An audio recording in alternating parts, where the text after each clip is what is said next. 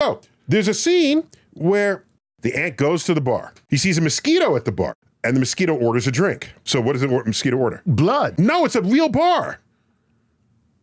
Okay, Bloody Mary. Bloody Mary. Bloody Mary, thank you.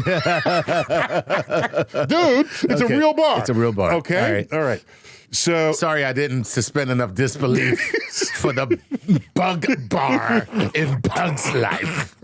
So the mosquito orders a Bloody Mary.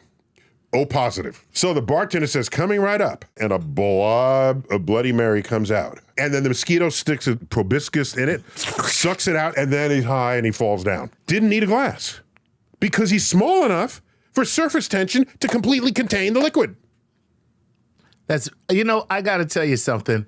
This is why people love you as an educator, because you take a bug's life and turn it into a physics lesson on surface tension.